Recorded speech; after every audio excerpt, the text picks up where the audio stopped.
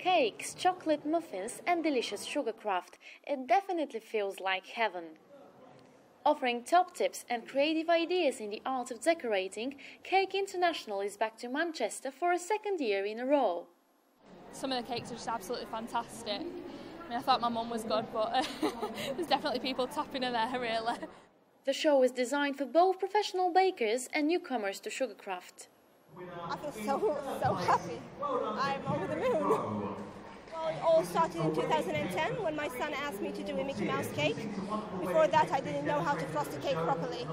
I'm about to throw a coin in the famous Trevi fountain in Rome. But wait, this is not Rome and this is not Italy.